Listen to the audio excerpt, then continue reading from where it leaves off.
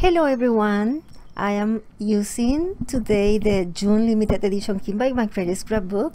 I chose this paper from the kit. I just love the design. The back look this very cute, but I love this design. I don't know, the letters, the foil, and it is the photo that I'm going to use.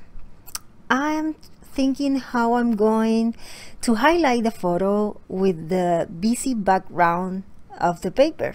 So I fold a piece of paper and I trace a heart. I let you here in the corner check here. You can click here to see the unboxing video, and you can see in all the products that the kids has this month. It is the heart, the pattern that I create with the paper, and it's perfect for the size of the photo. Once I know when the heart will be or the shape, I decided to trace this shape but on the back of the paper. So I carefully move the heart on the back, place it in the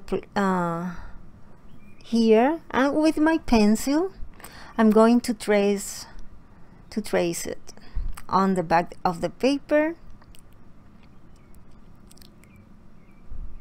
And now I'm going to cut it with my scissor. In that way I create the heart shape on the paper, as you see. Now I take my distress tool and I am distressing all the edges of the heart. If you don't have this tool, you can use your scissor. It creates a shabby look on around the heart. It looks pretty. And I cut a piece of one of the paper from the same collection to adhere it on the back. This collection is the Havana. Na na na na na na. I remember the song that I love, the Havana collection. I take gesso now, and with a paintbrush I apply the gesso in the areas that I'm going to give the texture. I also apply the gesso around the heart and in some areas of the paper to smooth and to soften the design. This is one of the stencils that comes this month in the kit. You receive 3 stencils. It is from Vicky Boutin, and I am adding texture with this is a crackle paste, and I apply with my spatula in the area that I want to give all this texture in this part of the heart. I will continue like a shape around the heart, and I will finish in the bottom corner.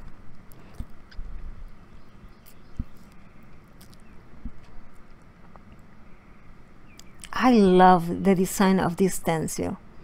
It's so nice. And I will add a little of texture in this corner here. And because I want to create like a movement with the eye, when you see all this texture, I will add a tiny texture in this top and here, and I am done with the stencil.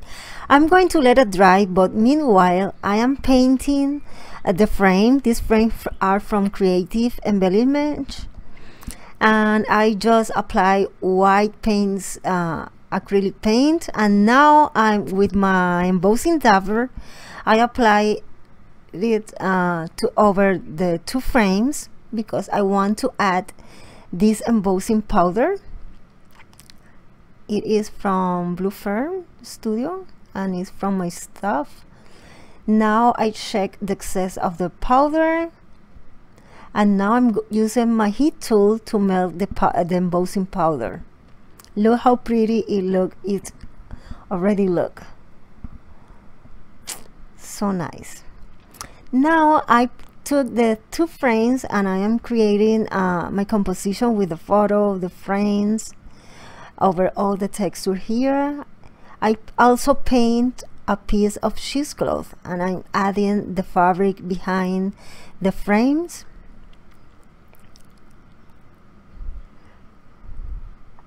I am just playing with the frames one over the other, and now I add other piece of cheesecloth in the bottom of the photo.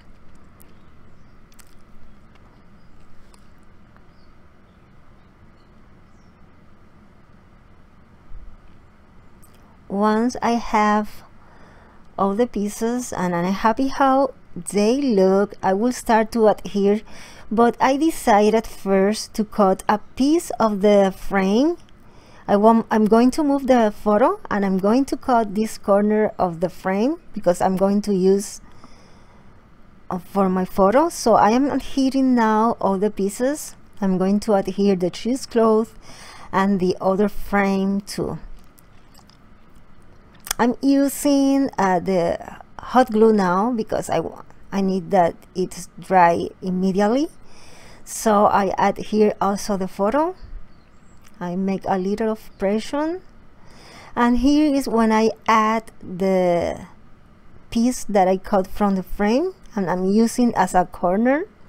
I add a little, I'm using for this the tacky glue, and I'm going to adhere this piece behind the photo. The other frames I adhere direct to the paper. Now I take the you receive an alphabet, an ABC on the from American Craft, and I take different letters and adhere them on the background and over the texture.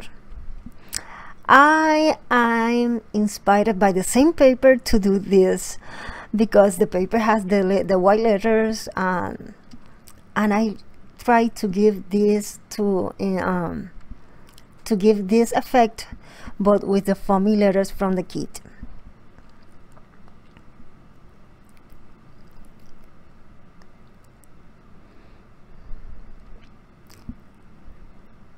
I'm going to adhere here and there different letters around all this texture.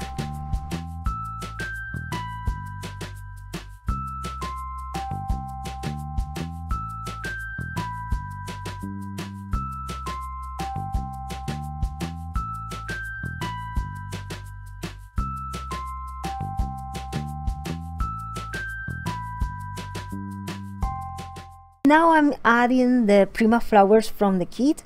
I use the big, the green big flower, and now the other one, the medium pink, peach. It is really peach. And I'm going to add 2 more flowers to the other corner of the photo here. And I'm going to adhere all the flowers now. Once I have all the flowers ready, I decided to remove this one and add a bigger flower. So I remove it and I'm going to adhere this one.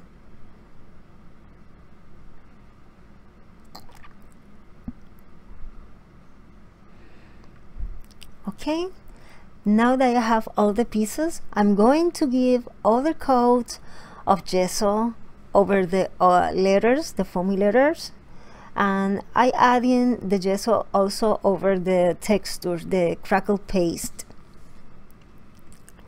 I'm applying also over the, I apply the gesso over the cheesecloth because it was too bright the color, so I softened the color with the gesso.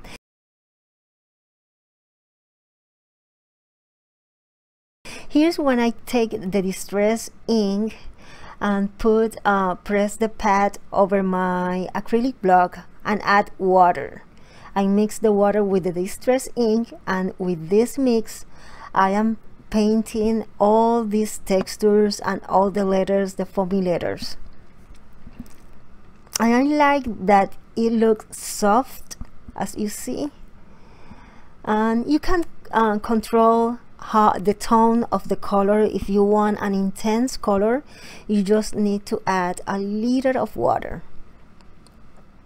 Now I continue adding color over all the texture. I just love this stencil, guys. You will love it because it gives like a dimension at the same time, because the design of the stencil is like three circles, one inside the other, and between each circle with the modeling paste or whatever you use, you will see the dimension that it creates.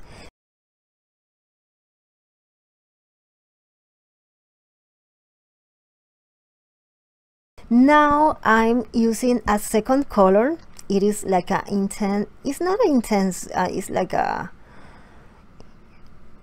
darker color. The other one is a soft, this is more dark, and I'm applying this color around the letters. And if you see, look, it's similar to the color of the photo. That why I want to include the same tone that the photo has, the green. And I continue applying this color around the letters.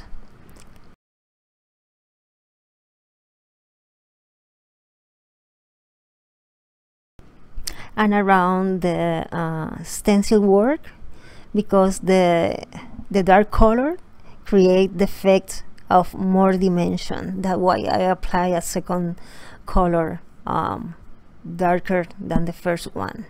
And I will continue adding the color over the cheesecloth and in different area here.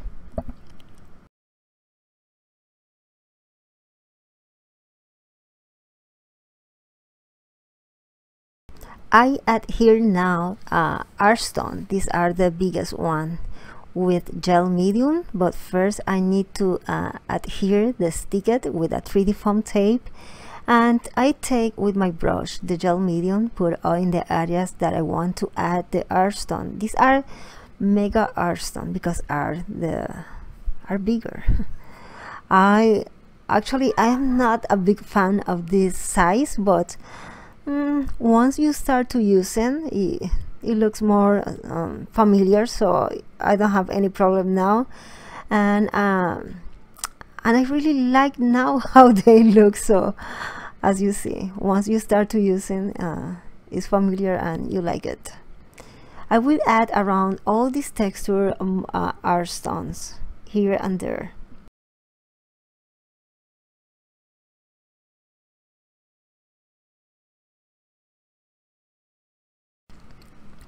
Now I'm adding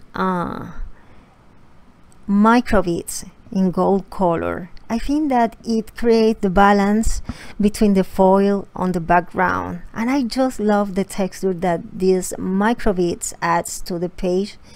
I put it over the cheesecloth, and you will see in the closer photos at the end of the video how lovely they look. I just love how they looks over the cheesecloth and over the letters. I'm adding, I am hitting them with the same gel medium.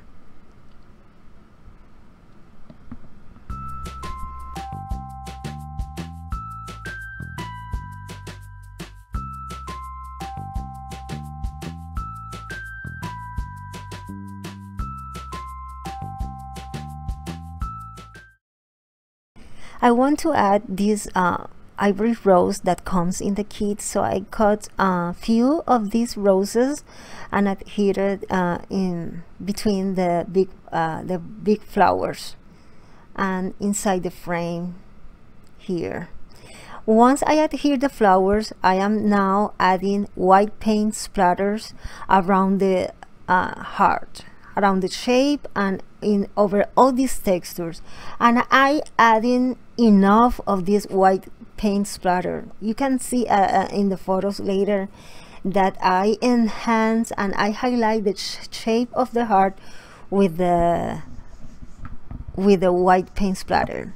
Now if you notice, the flowers are peach, but the flowers on the back of the paper are like fuchsia pink. So I take a distress ink with a brush and I am painting all the flowers with the distress ink is an easy way to add color. Or if you have a flower and don't match exact the color that you want, you can use any distress ink to paint the flowers.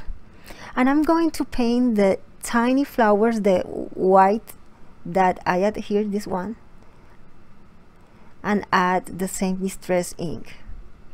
It's super easy, and I can give the color that I want to my project.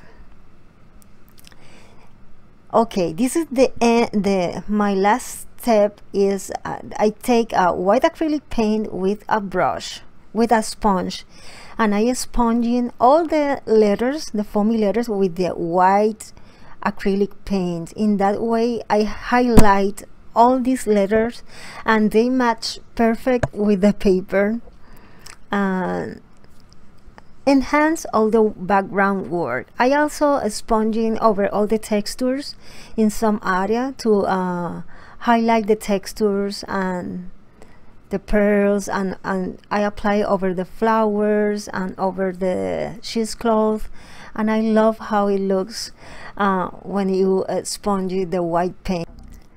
I really love how it turns. I hope that you like it. Look all the details, the textures. I have a lot of fun create this page. I let you in the description box down below the link to the kit. Check the unboxing box video, and you can follow me in my social media. I let you all the my social media down below. Here are 2 more videos that maybe you are interested, and I come back soon with other video tutorial. Nos vemos, bye bye. Don't forget to subscribe and click the bell. See you soon, bye.